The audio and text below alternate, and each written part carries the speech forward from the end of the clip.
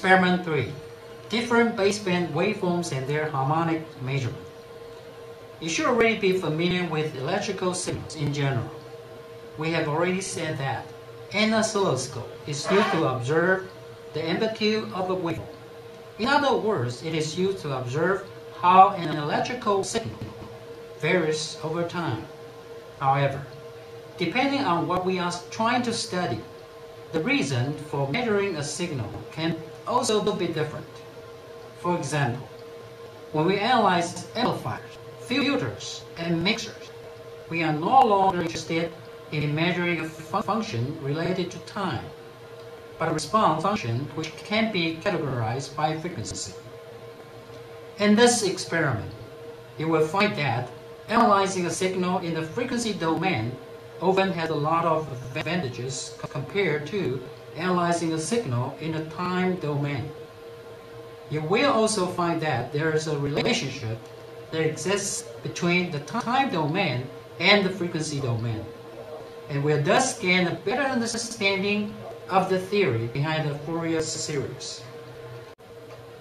Experimental principles are to set the waveform on GRF-1300 and measure the harmonic spectrum. Switch to a triangle waveforms and measure the harmonic spectrum. We will become familiar with using a spectrum analyzer and how to use the GRF-1300 by analyzing the spectrum of a simple triangle signal. Turn on the GRF-1300 and the GSP-730. Set the GRF-1300 baseband as follows. Waveform, triangle. Frequency, 1 MHz. Turn the input amplitude knob clockwise to the end. Connect the baseband signal from the output port on the GRF-1300 to the input terminal on GSP-730 with the RF cable. Set the GSP-730 as follows. Center frequency, 15 MHz.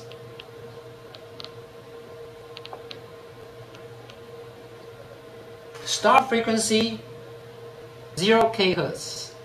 Stop frequency, 30 MHz. Span, 3 MHz. Reference level, 0 dBm. Observe the spectrum that appears. Use the marker function on the spectrum analyzer to determine the harmonic ratio.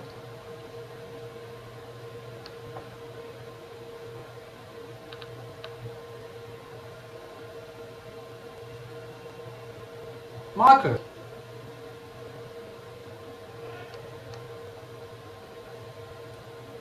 Mode. Delta. Enter. 2 MHz. Now, the second harmonic is shown on the screen. Enter 4 MHz.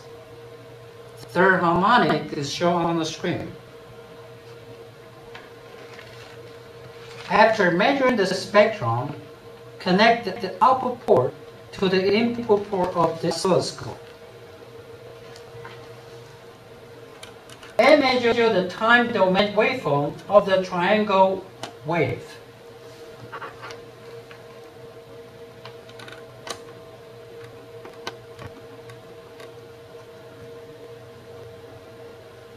Now, the triangle wave is shown on the oscilloscope. This concludes my demonstration. Thank you.